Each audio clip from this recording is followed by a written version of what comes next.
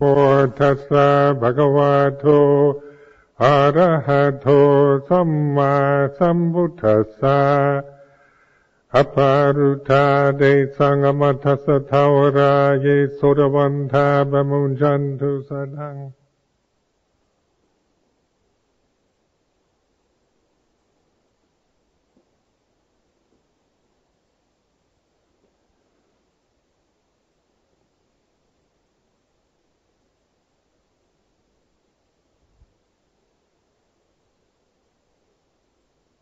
So this is the beginning of the formal retreat, and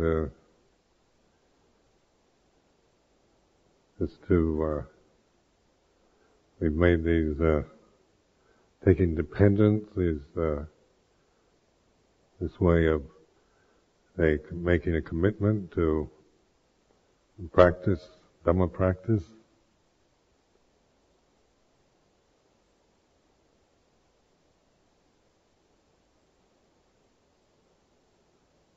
And this retreat, see it in terms of opportunity that we have this time, the conditions. Just mentally note the conditions that are supporting this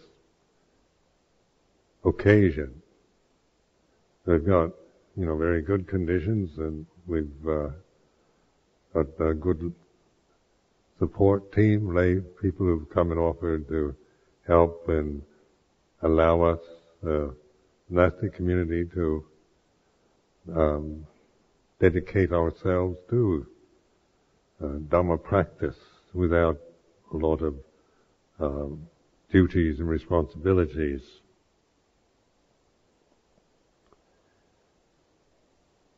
Then the conditions of, we have a nice temple to use, grounds, situation that is all very helpful and conducive towards the development of mindfulness.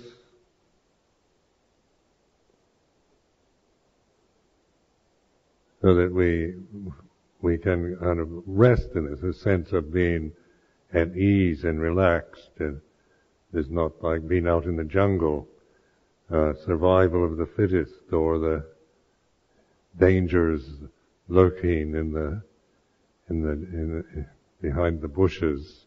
Even though this can happen, yet basically on this planet Earth at this time is a relatively supportive environment.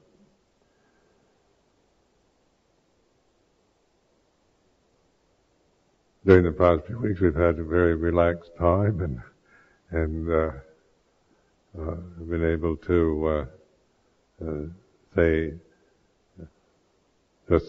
enjoy a few of the pleasures that we don't usually allow ourselves, and a sense of ease and goodwill, good fellowship, and so forth. These are all conducive towards meditation. And just to look at your own, contemplate your own way you use the word meditation. What does that mean? And what does that, how do you respond to that word? Because like any words that we use, we oftentimes have very fixed views. And so some people see meditation as in just very formal kind of ways of sitting, the sitting practice, or walking meditation practice. But it really means learning to understand the nature of the mind, kind of mental, regarding our mentality, the experience of consciousness, of sensory impingement, of planetary life. We have a planetary body, a human body, a sensory body, and consciousness all with us all the time.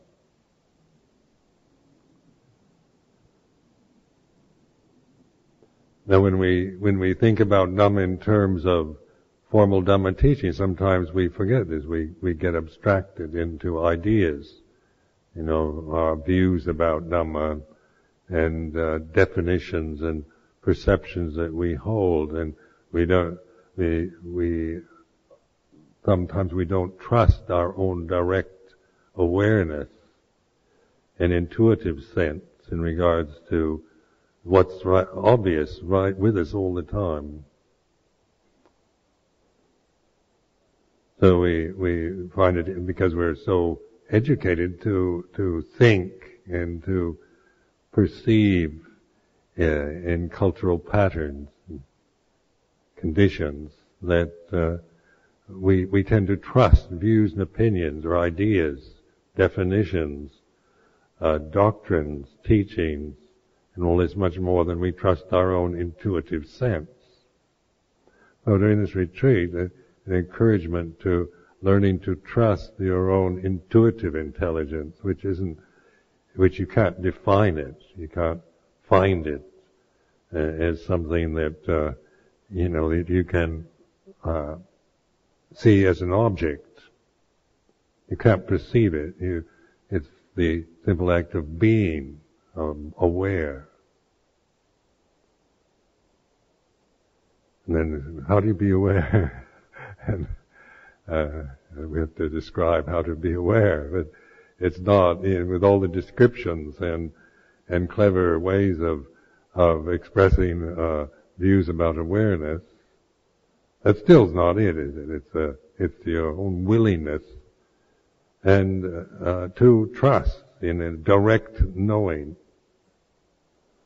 the present, the Paccuppanna Dhamma, here and now, the way it is.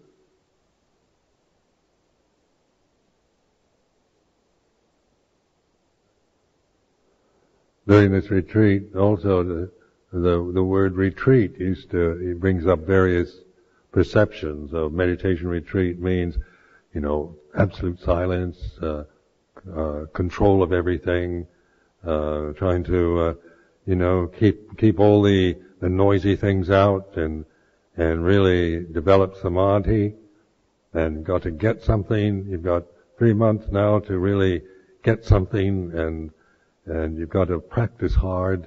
You've got to really, work hard at your meditation. That's one way of looking at it, seeing it as more like an ordeal that you're engaged in, which you have to really tough it out in some way and control everything. Try to keep anything that is worldly, annoying, tempting, obnoxious, disgusting, or unwanted away.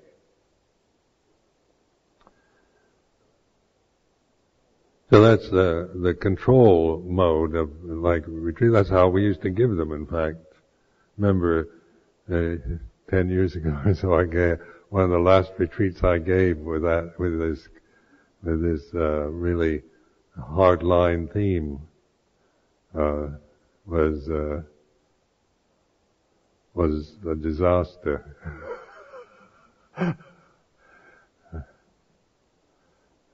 Because I was impressed by how willing people were committed to doing it, but at the end of the day, I didn't find much wisdom coming out of it for anyone, because it's more like a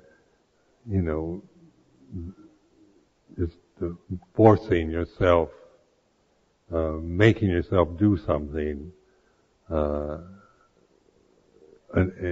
enormous efforts and discipline and so forth that went into it, but the result was not very good. And so then the word winter retreat became almost, for some people like, oh my God, another winter retreat. And just the word winter retreat became you start contracting with fear. You think, oh, I don't know if I can take another winter retreat.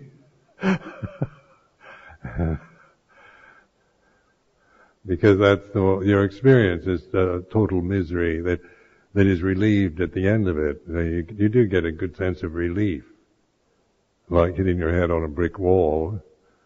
It's so nice with the feeling that when you stop hitting your head, it feels good. But is that the way? is that a skillful way to live our lives? Then the idea of trusting yourself. This I've been emphasizing over and over because I realize that that's the thing that we most lack, is because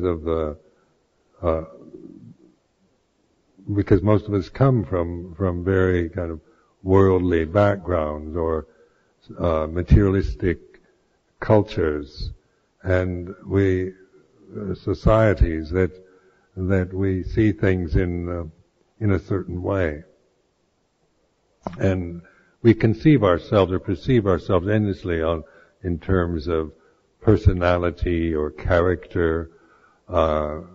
We love to have types, identify with the different perceptions, views, and many of us see ourselves through our faults.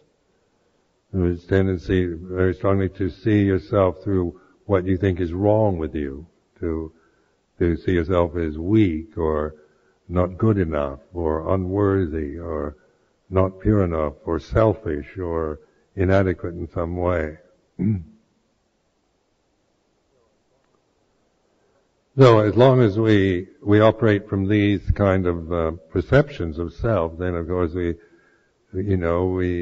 can't prove, through strong determination and hard discipline, we can maybe get a kind of more sense of I can take it, I can endure, and I'm better than I think I am. But still the basic delusion is there, the whole attitude of a self that's never questioned, but only is our basis, our modus operandi for experience.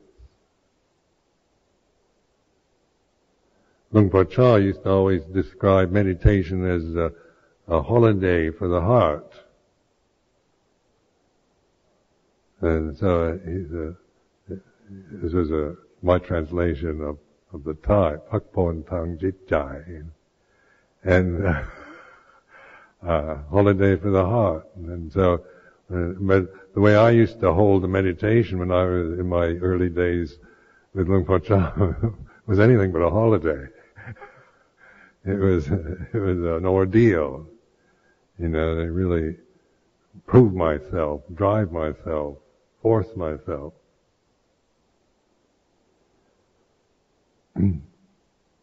So what does it mean, holiday of the heart? Does it mean this is not a holiday? This is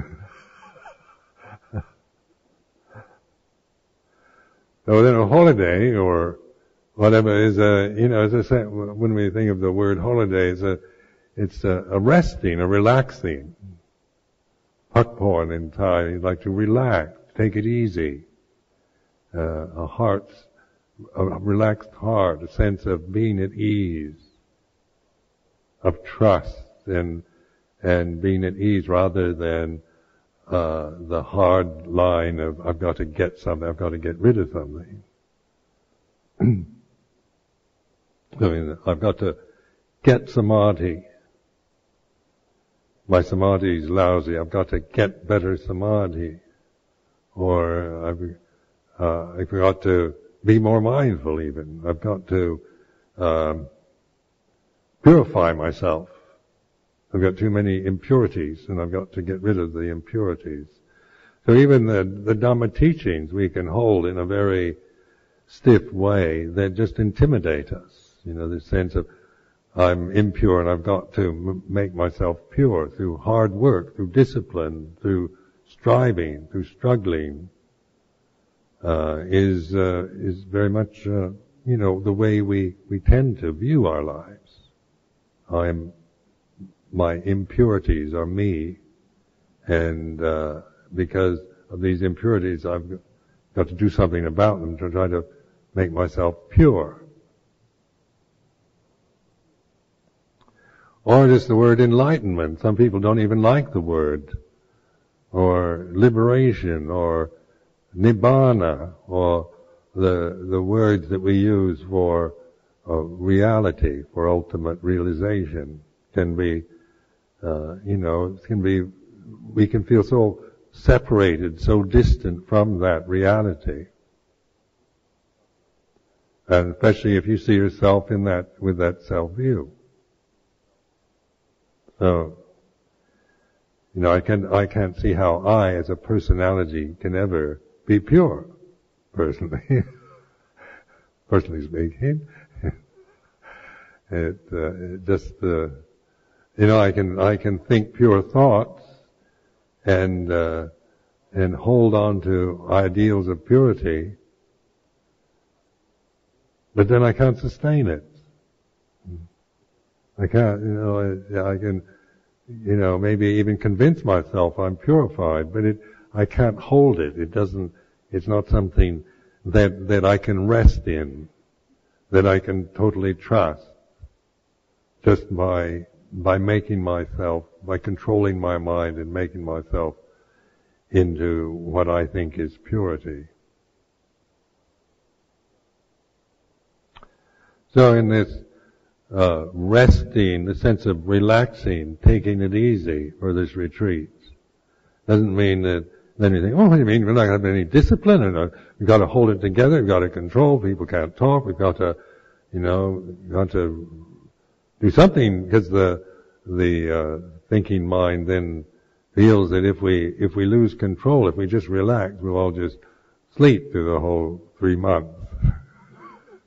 Sleep and eat. Because taking it easy sometimes, relaxing, that's what we think is relaxing, is just kind of, lying about, doing whatever we feel like.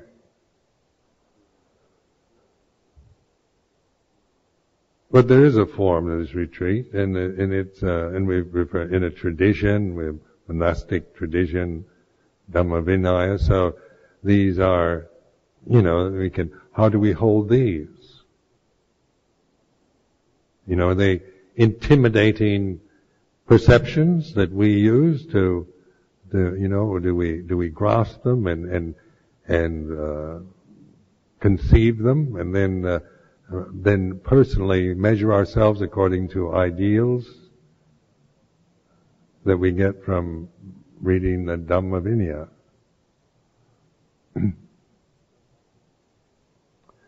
So as long as you keep thinking about it and keep defining yourself with adjectives and so forth, then you're bound to that level of, how do you get beyond it? Because that realm it just goes around and around. They call it samsara. It just, one thing connects to another, and it just goes around and around until it drives you crazy. So as a person, as a personality,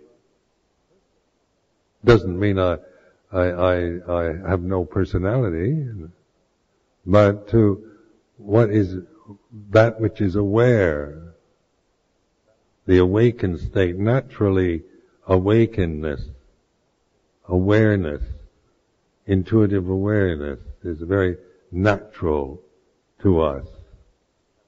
It's not a state you create through controlling or holding on to anything. Like pakpon tang jitjai or holiday for the heart isn't striving, forcing, controlling, manipulating, holding on. But to me, it's like just an act of trust, of relief, of just letting the burden go. Whatever you think you are, or your views about winter retreat, or Amaravati, or about me, or anyone else, We're not denying or defending any of this, but this is not the point. To keep trying to figure out everything on that level, but to trust in this natural state, an alertness, attentiveness in the present.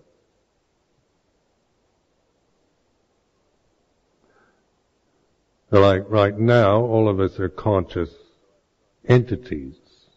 This is the experience of consciousness.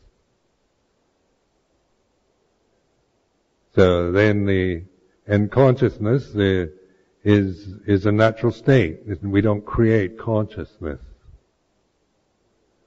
It's natural to this realm, to the state we're in. So it's not a personal attribute. You say, my consciousness, Ajahn Sumedho's consciousness, things like this. Consciousness has no personal quality. Doesn't belong to anyone, and you can't, it's not red or blue or even Buddhist. Then it's natural to this state we're in.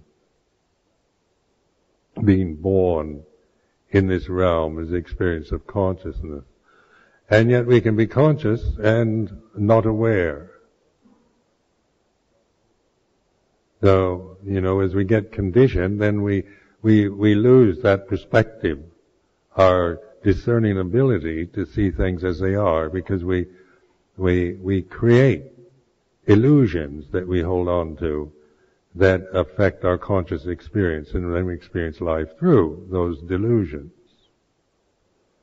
So, on a personal level, if I attach to myself, if I never crack that delusion of I am this body, this person here, then how I interpret everything, all experience, is a highly personal interpretation. Me and mine, and what I think and feel, and my emotions, my thoughts, my body is the way I interpret conscious experience through this illusion of a self. Then the Buddha encouraged it, said, wake up and see the way it really is. So this sense of awakenedness, it isn't dependent on conditions. It's a merely, we forget it when we get lost in our delusions. And so even though we're all equally conscious, that consciousness easily gets distorted through the way we perceive.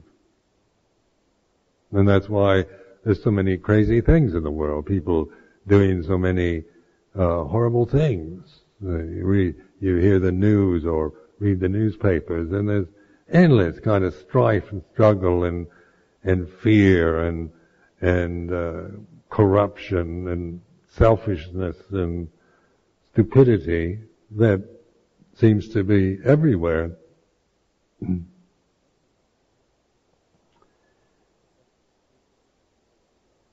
And people you can get really distorted through being just so totally obsessed with some maybe horrible perception. Seeing everything is evil, and you can get into annihilation. You've got to destroy the world, or what's happening in India and Pakistan right now, just the way, say, one country perceives another. Just seeing the Pakistanis and the Indians through these distorted perceptions. And then that can lead to a nuclear holocaust. Easily, if we just go along with that perception. We are committed to it. We can justify it. We can prove it. We can give all kinds of justifications for even the most atrocious acts. So you can't trust that, your perceptual conditioning, your way you think and emotional habits. But what can you trust right now, here and now?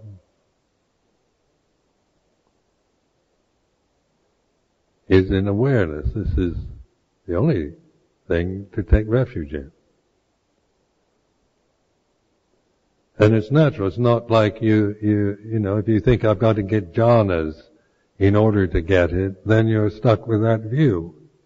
I'm somebody that is heedless, without good concentration, and in order to realize nibbana, I've got to get a lot of concentration in order to do vipassana, insight meditation, and that then reinforces this sense of I am somebody who doesn't have something, who's got to get something. And that's the Sakkaya Ditthi, or personality view, that is so convincing and real for most of us.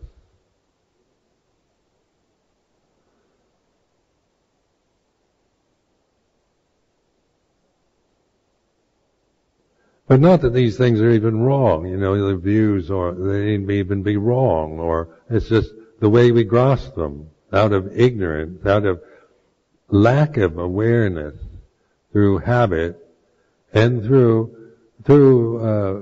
starting always from the self-view. I've got to get something I don't have. I've got to get rid of things that I have that are impure. I've got to become enlightened in the future. I've got to practice hard in order to become and attain. So we grasp that, and then what happens? No matter how hard you try, you end up, feeling despair, because it's like, you're trying to get hold of something. And even if you get something, you're going to lose it. So if you gain through discipline and concentration practices some kind of blissful state that seems very pure, because of the basic delusion has never been seen through, then you feel a great sense of loss when the conditions don't support such say, high levels of concentration.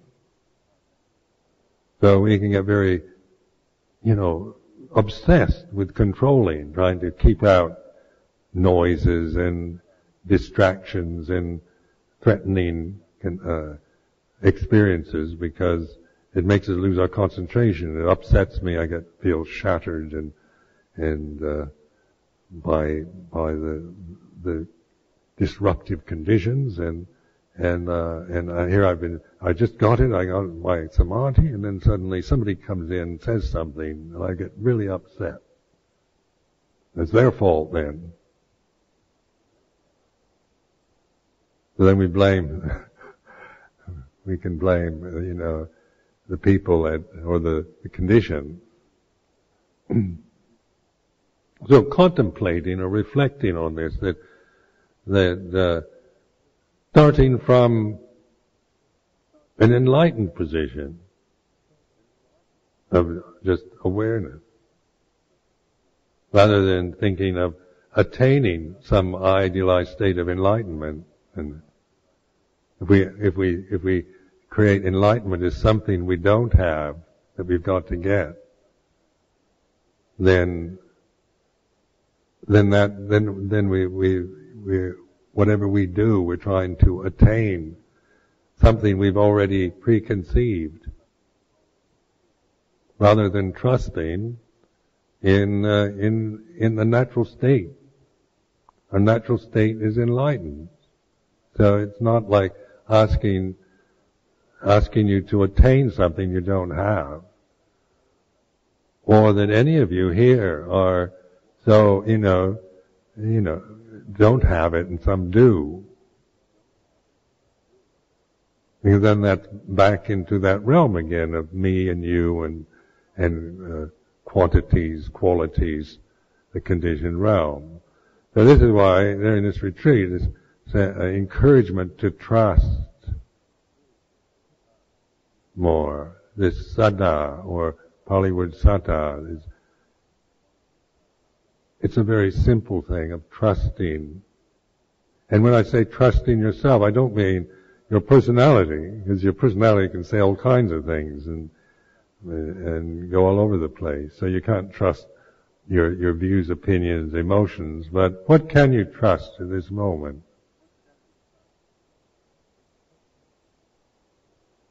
And then, for me, this is this awareness, sense of openness, receptivity. Very simple, very natural.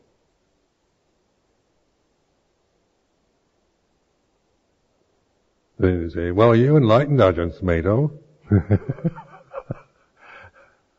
But that's not the point, is it? That's a pointless question.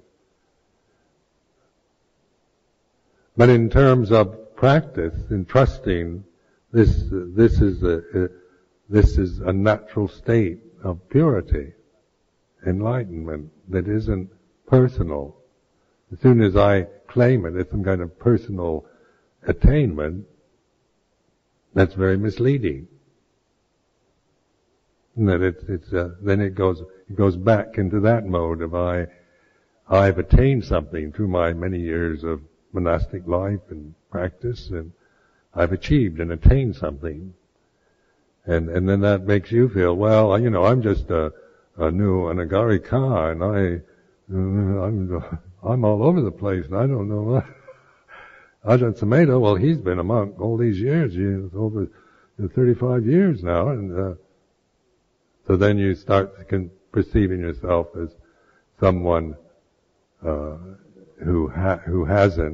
who's impure, or who's not enlightened, and maybe perceiving me as somebody who is. But that's not the point, is it? It's the reality is here and now. It's not a personal attainment. It's nothing to do with how many years you've been a monk or a nun or whatever. It's how much trust you put in this moment to just receive this moment as is in all its aspects. So like an intuitive moment embraces, it includes everything. When you start thinking, then you divide everything. The thought process is divisive. And that's its very nature. It can't help it. It's just the way thinking operates. You can only have one thought at a time.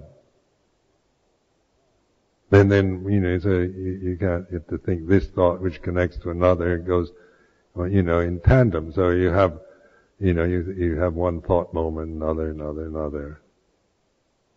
So when you conceive yourself through thought, through definition, through perception, then you are binding yourself to that limitation of always feeling separate, divided.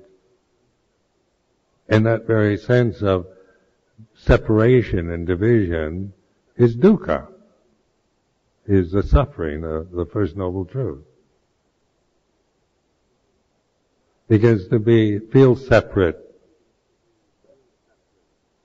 even just that simple, even when you're feeling good and separate, not when you're feeling depressed and separate.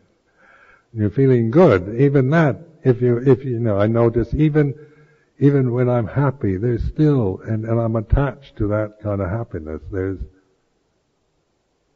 something still unsettling about it, unsatisfying. Until I trust again in the awareness of it.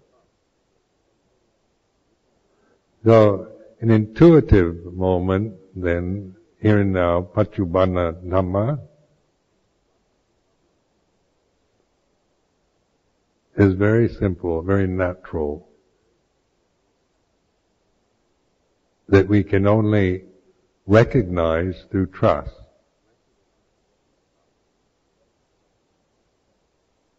And that trust is even if you're all uptight, tense, just open to that. Allow things to be what they are. Not even to think, I have to learn how to relax in order to trust. Then it's all complicated again. So if you're all tense, painful, frightened, whatever, and then you assume you've got to make yourself fearless and relaxed, then it becomes complicated, doesn't it? So allow things to be tense, uptight, frightened is like this, in an embracing, a welcoming sense of allowing things to be, the conditioned realm to be what those conditions are. It's not up to me to try to refine the conditions and manipulate them and control them. But I have this sense of that's not it where it's at. I don't have to strive to try to get rid of this or change that or get hold of something. But the sense of relief, of pakpon tang jitjai, of holiday for the heart. So I'm not just going to fall into a heap and fall asleep on the floor, or not be able to attend the morning puja or anything, because I'm so relaxed.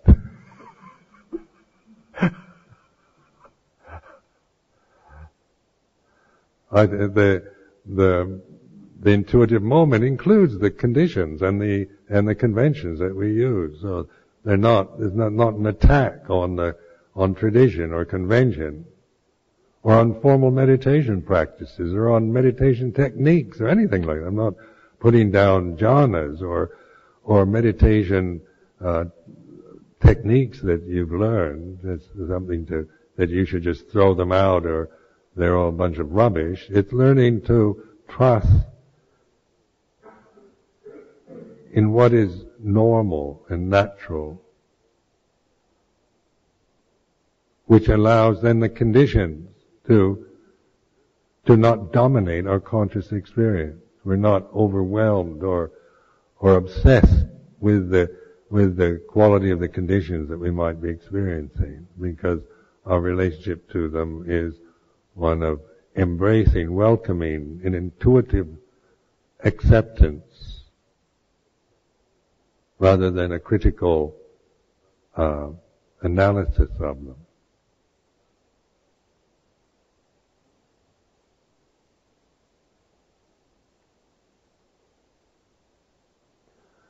During this retreat also, it's like I see my role in this retreat as someone to encourage rather than to teach you. Because this, you see me as a teacher, then you might even grasp what I say or whatever, and then you try to meditate according to the Ajahn Sumedho technique or something like that. And that's not what I encourage. It's not a mental state that I want to encourage, because what I'm encouraging you to do is a kind of imminent act of trust.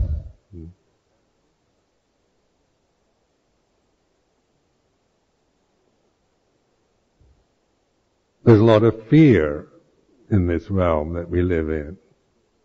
This planet Earth and this universe is very frightening to us.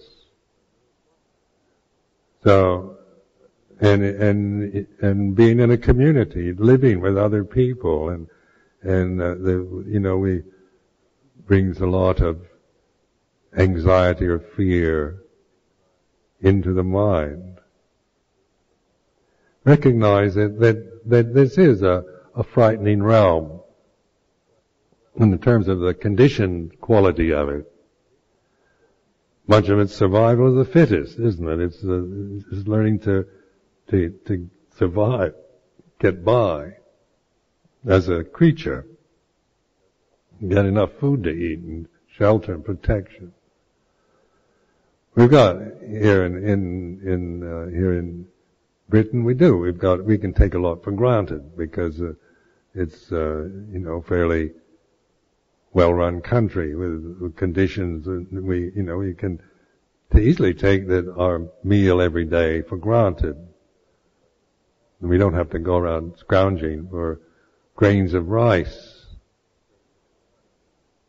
just to survive for another day, or to feel like wild animals, or even bandits, or terrorists. In other parts of the world, there's a lot of terrorists. So, but here, so far, we've been saved from that fear. So trusting then is a way to get perspective on fear rather than trying to get rid of it. Or to control everything to make us feel safe, but recognize the ultimate safety is in awareness. And this is, like in terms of people that court dangerous activities, like rock climbers, or jumping from parachutes, or doing very dangerous activities. They're quite popular, to court something that is life-threatening. Because in those situations where you're physically challenged to, it's a matter of being aware or not being aware, you're aware. If your life's in danger, you're physically threatened by something, there's something in it, instinct takes over, and you just, you don't have time to worry about what somebody thinks of you or anything like this. You're just immediately present to be fully with the step where you're going to put your foot next, or your hand. Because bodies are very damageable, vulnerable things, so that's the way it is. This realm, there's, when we think about it a lot, and there's a lot to fear in it. But if we think of ourselves that fear is my problem, then we make it more than that, isn't it? We operate from a basic delusion that I'm frightened rather than fear is like this. Or anxiety, or discontentment, or whatever.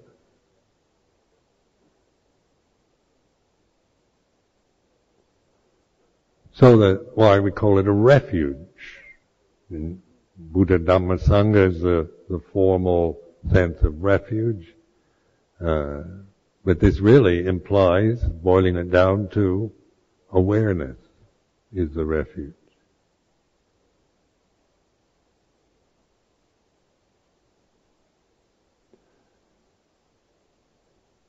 In a safe situation, like now, say, the retreat mode, say we don't have a lot of duties and things to occupy us to keep us busy. Because one way of getting rid of fear is by distracting ourselves in something else. Boredom or discontentment or despair or whatever, we can distract ourselves by doing something or getting involved in some activity that we can absorb into. But a retreat, like monastic life, its kind of quality is that it gives us a lot of time, space.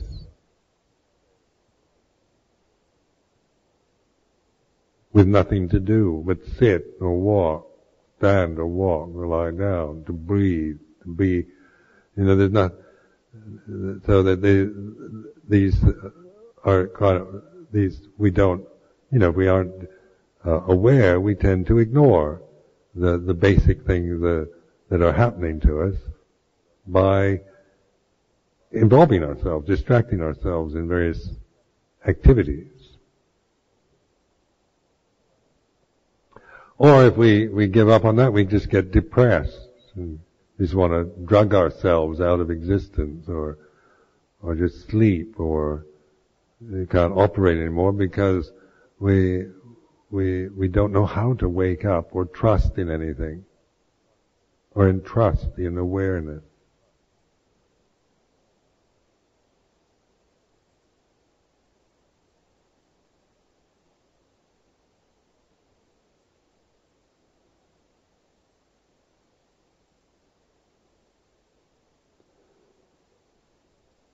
So during this retreat, this will be my main encouragement.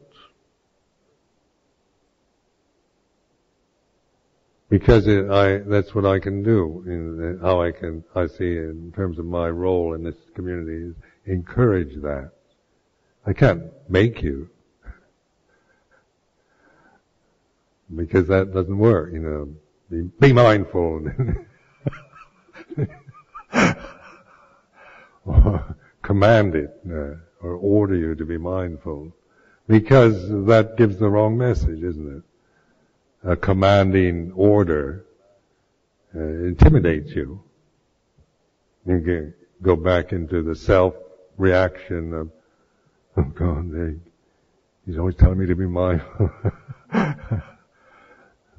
So it needs to come from encouragement, and to trust. And when you see yourself getting into compulsive habits and fears and meditation habits, even just be, because it's easy to fall back into these habits. Just see it also when you catch yourself, when you see suddenly you're operating from willfulness or from obsessive, compulsive tendencies.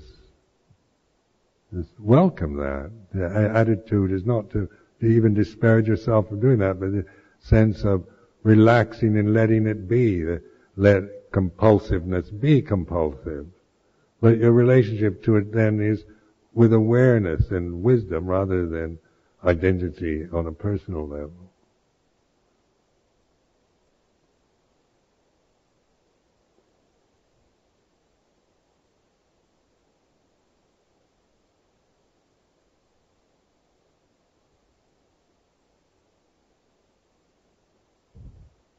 We're all adult people. So, to give the impression to give the impression I'm the wise one and you're the student, or you're just this kind of teacher-student relationship. Contemplate that. If you see yourself always as my student and I see myself as your teacher, then we get caught in playing that role. And we easily fall into those, it's easy we're used to that. We're always thinking of ourselves as I'm a teacher or I'm a student, and that identity, because that's a conventional way of looking at this scene here. But that's not what I'm encouraging, is for you to be my student and I'm your teacher, but to trust in your awareness of the way that you do react when you're put in a conventional role, and I'm in a conventional role.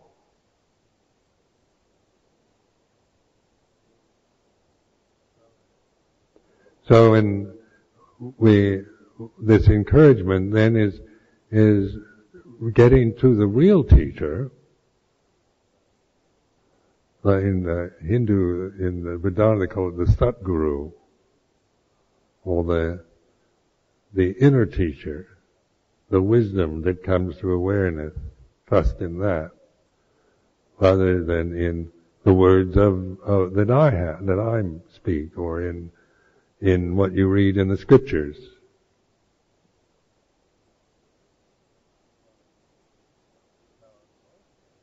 Now, emotionally, we might feel very threatened by such talk. Oh, God, I can't trust anything in myself. It's all over the place. So that we're not used to, we're used to the delusions of our society. So it's easier to play the roles than to awaken. And there's so many of us come into monasticism, we like to play the role. And identify strongly with our role in the Sangha, with our position, with our seniority, with our duties, with our position, titles.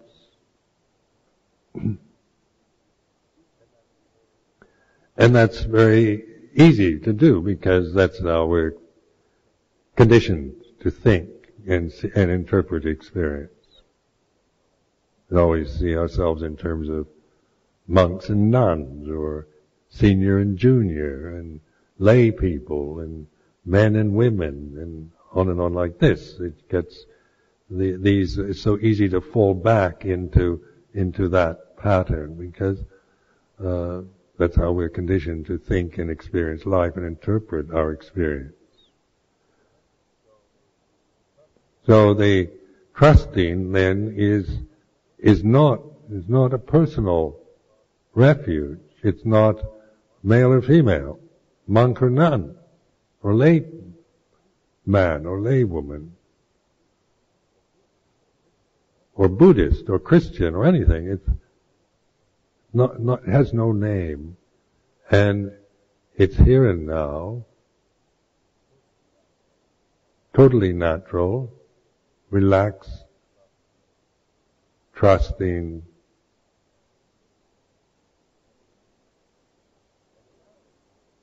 and allowing whatever you're feeling physically or emotionally to be what it is,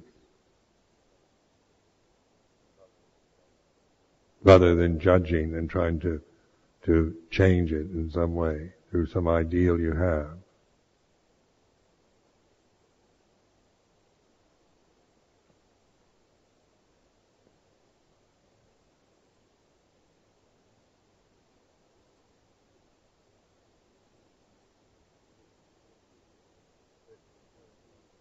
This encouragement to see each other in this way, as a kalyanamitta, as friends, as human beings that we're all here for the same reason.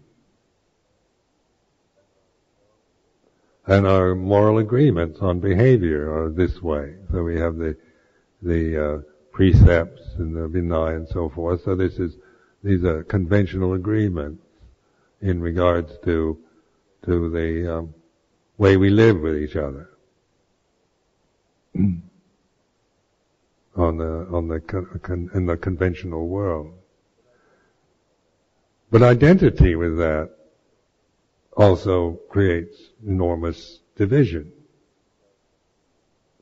So, when we identify with these perceptions, then we're back into the samsara again, the realm of suffering. So the convention then is like if you're an anagarika or a lay person or siladhara or bhikkhu, junior, senior, mahatera, chalkun or whatever. These are conventional, really conventions that are present, rather than identities that we assume.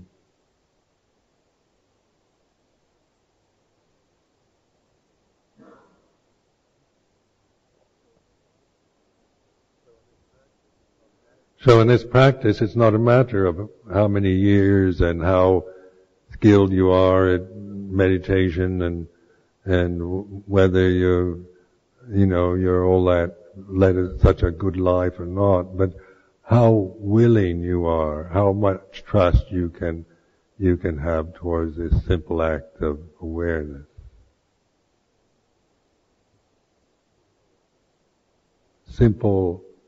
Simplicity of relaxing in the present, opening, receiving life as you experience it, through your senses, through your mind.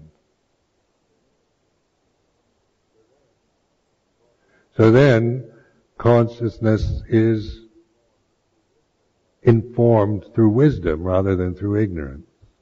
So the consciousness then, this experience of consciousness is then something that reflects reality rather than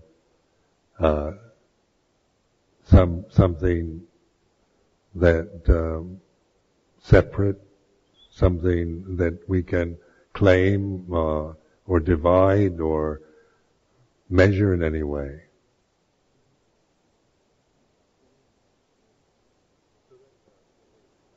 So then the word panya, or wisdom,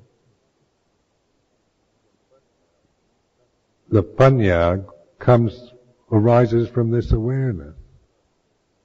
The more we trust it, then wisdom is the Satguru that informs our experience, rather than having views and opinions through reading books about wisdom or having wise teachings that you attach to.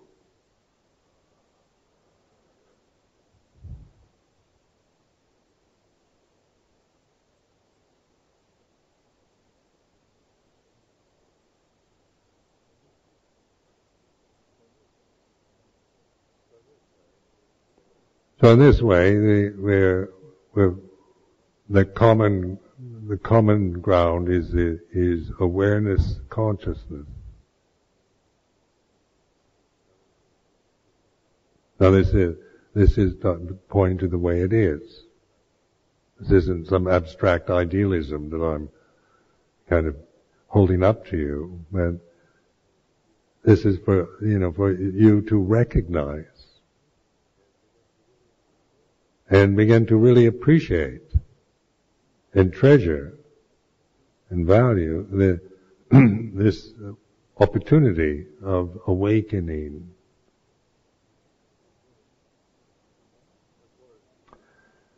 Of course, emotionally, we're not primed for this. Emotions are conditioned through habits, through extremities. So that one can feel very threatened or very bored or very restless or very negative about, being aware, because the emotional reaction can get very, once you have a level of awareness and peace, the emotions can start, boring and peace is boring, isn't it? They all cry for peace, peaceniks. We want peace and harmony, but then everything's too peaceful and harmonious. It's boring. You're watching these videos. You don't want to watch a video that's just peaceful and harmonious.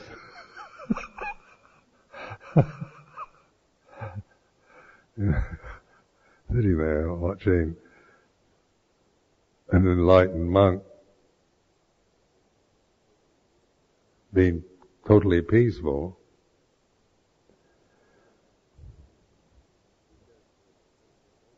Because, emotionally we're quite, we like the excitement, the blockbuster, the action man, the romance, the adventure. It excites and it stimulates.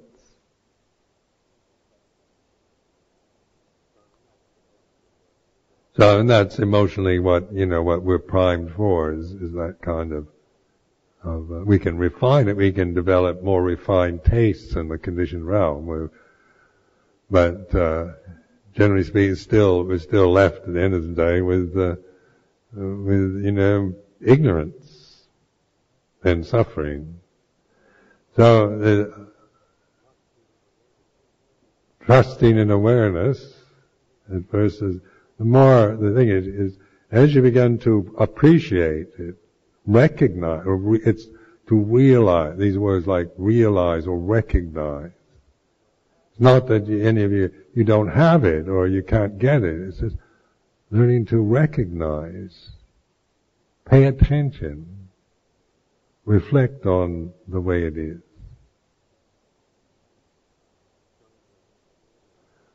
So in the morning, I'll do these reflections, these ways of encouraging you to trust and to recognize, realize.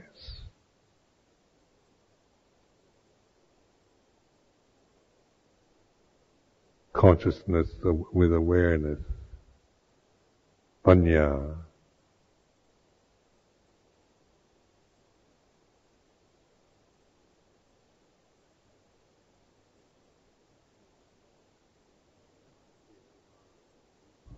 We have our vipaka kamma also.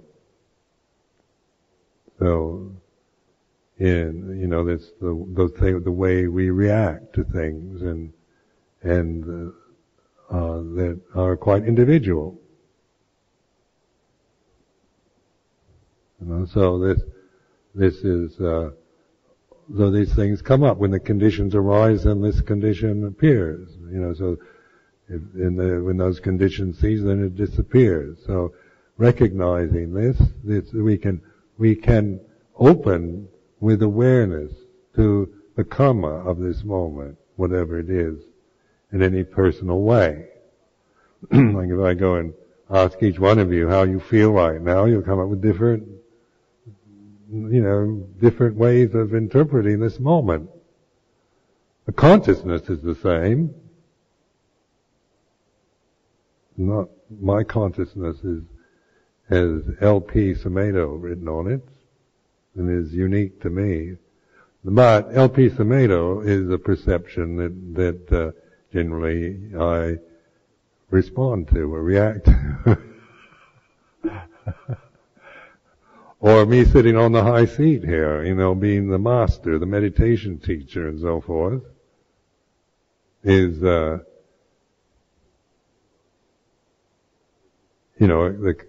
this is the conventional position, the vipaka kamma of my life.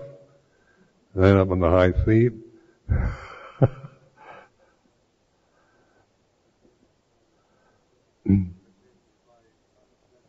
But then if I identify it with, in terms of I'm L.P. Sumedho, meditation master and all that, and you're my students, well, that's coming out of attachment to the convention. But if I'm no longer interested in that convention, I'm willing to, the vipaka kamma is like this. This role, this position I'm in is due to the kamma. So then it's not taken as some kind of personal acquisition or way of holding myself, but recognizing it for what it really is. And then each one of you with your different feelings, emotional reactions, physical conditions, whatever they might be. This is the vipaka kamma. So our relationship to it now is welcoming, accepting, opening to the vipaka kamma rather than identifying, trying to control it, get rid of it if you don't like it, trying to hold on to it if you like it.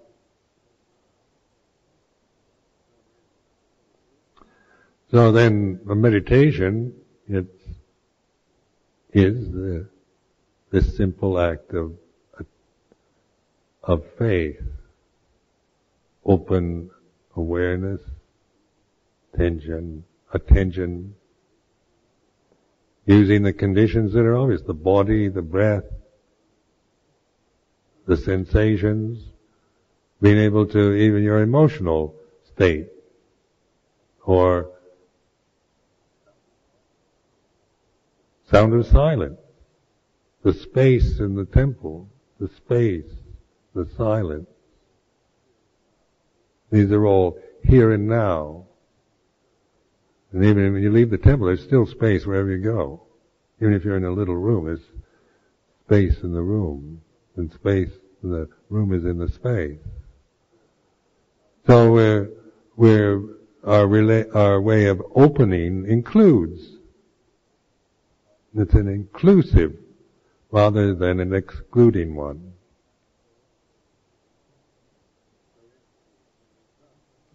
So when we trust in this, then we begin to notice things as they are. So we can investigate the body or contemplate the breath, or whatever. But it's coming from no longer from some kind of personal attitude about it or identity, but using the way it is, willing to allow and let this moment be the way it is, physically, mentally, emotionally. And trusting that. And even the desire to change it or struggle, allow even the struggle to be the way it is. Or the boredom, or the despair, or the compulsive sense of the compulsive, willful habits that we bring to meditation. Not trying to get rid of them and say you shouldn't have compulsive, you shouldn't be willful, and give you suggestions like that, but recognizing that this kind of compulsive need to do something is like this, the way it is.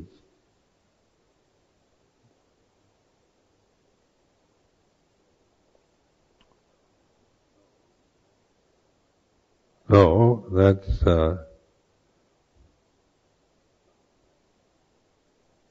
I hope that this evening's reflection will benefit you, and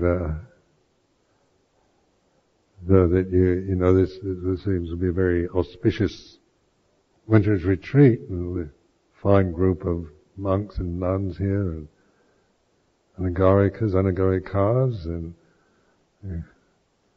wonderful lay support, and on like this. It feels very good. I feel very good, very happy to be able to be with you at this time.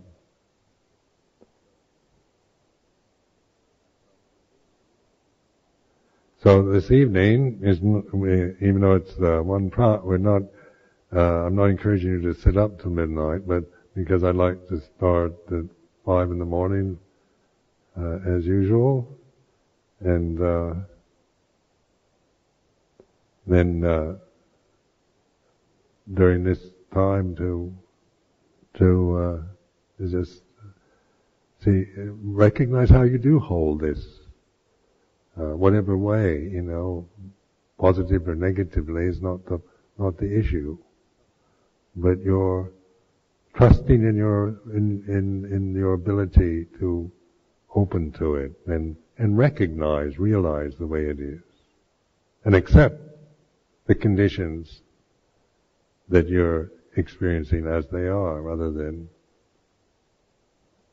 struggling against them.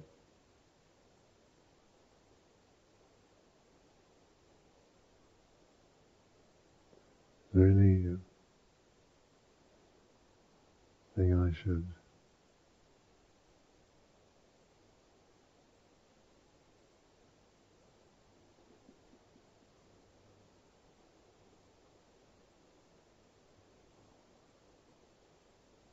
Oh yeah, yes. So we can say start at 8:30 after breakfast. There's puja at 5, and then 8:30. Then during this time also, in terms of silence and, the way we can hold noble silence can be real tyrannical form of tyranny. So, I've been on retreats where people go around checking on you and shh, you're not supposed to talk.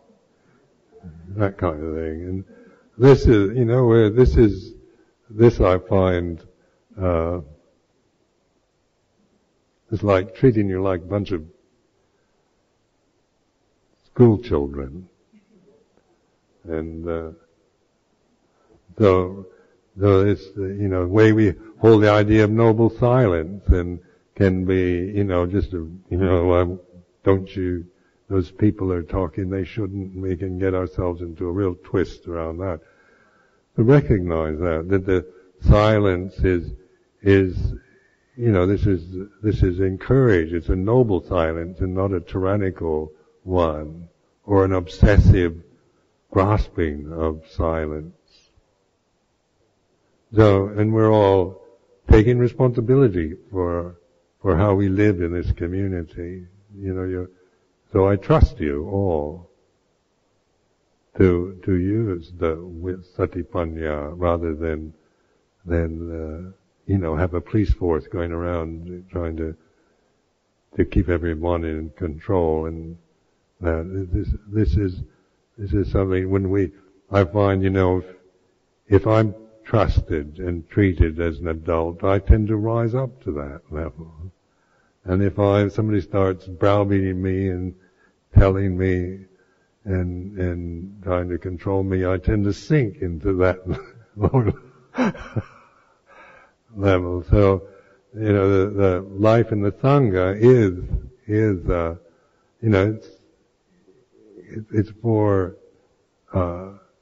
it's a beautiful life in which we're taking responsibility for our lives, for how we live, for what we say and do. And so to trust each other, to have this sense of trust and respect rather than endless demands on how we should behave and what we should or shouldn't do.